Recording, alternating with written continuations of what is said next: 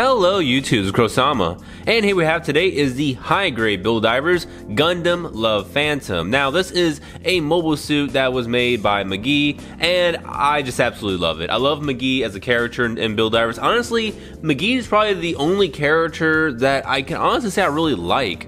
I don't really care much about the main characters. Koichi, yeah, Koichi, he's an okay character. I like him. But I would say like the main protagonists like Riku and Yuki, like I don't care about them, to be honest, and I didn't really care too much about the show. But every time McGee had screen time, I was just like really happy because he's very outgoing. He's always happy. This dude's never upset, and he definitely has certain kind of assets about him that definitely stands out.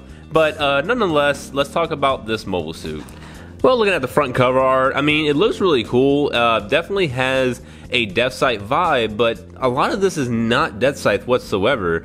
This definitely is more of the Strike Freedom and Strike Noir, but it does have a Beam Scythe right here, so I guess you can kind of say it's a little bit like a homage to what the Death Scythe is. But over here in the back, you have a nice moon present right behind, so I think this cover art looks pretty awesome. This was released in 2018. Retails at 2,200 yen, and is number 19 in the Build Divers line. So we're taking a look on the side of the box. You basically have different actions. Now, one thing I didn't notice, I never noticed this throughout the entire series, is that the little like head jewel is actually shaped like a heart. I never knew this until I took a glimpse on the side of the box. I'm like, oh, I was like, that's actually pretty cool. So you definitely have that reenacted, and then you have like just some little cool poses. You have the Love Striker, the Beam Sickle, you have the Striker Scythe. So really cool armaments overall. And over here you just have more of like kind of like different poses you can go ahead and pull them off in. Definitely has like long range attacks as well as pretty much primary in the close range department, but definitely versatile of a mobile suit. And over here you just see you can utilize those wings. If you're really into it, cool.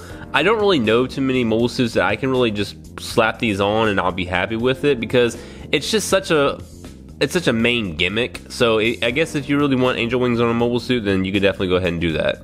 And over here you just get a rear and front shot of a undetailed and unpainted kit. And if you want to go ahead and read this, you can definitely pause right now and go ahead and read it. Okay, so taking a look at the runners, the first two we're going to take a look at is A1 and A2. A2 just being an extension of this one right here. So what this is going to be the high grade Strike Freedom. Now this is the 2016 release Strike Freedom, not like the really old one from the early 2000s. Looks really good, details are fine. The color is what I consider to be a violet, like a purplish color, but maybe some people kind of see pink. But hey, if you see pink, cool. If not, I mean, I'm thinking it's more violet than anything. But the details overall do not look bad whatsoever. So, pretty excited about this. And I'm pretty sure you're not going to use a vast majority of them, especially like some of these weapon parts. But we'll take a look at that in the manual. And next one we're taking a look at is going to be B1. Now this is still the Strike Freedom stuff, so looks pretty good overall. Just a basic black, and it's gonna be more for the chest, the backpack right here. This looks like maybe for the weapon. I think this might be for the weapon. But yeah, that's pretty much about it. This should be for like the backpack, which should not be used. And next is going to be Runner C, which once again is going to be the Strike Freedom. So you got a lot of yellow over here, you got some white in this area. You have a clear piece for that nice little like beam shield, which might be used for the kit, but we'll definitely go ahead and see. And you have a little V-fin, which I don't think that's going to be used at all, so don't really have to worry about that.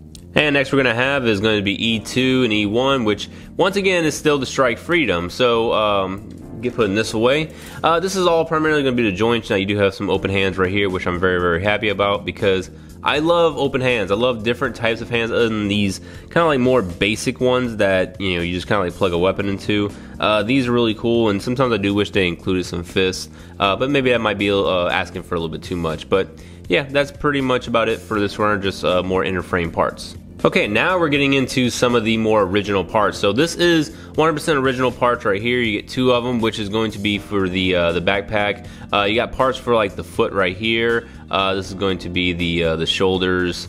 I don't know what this is. I think that might be for the forearms, and then yeah. But I know this should definitely be for the little wing binders.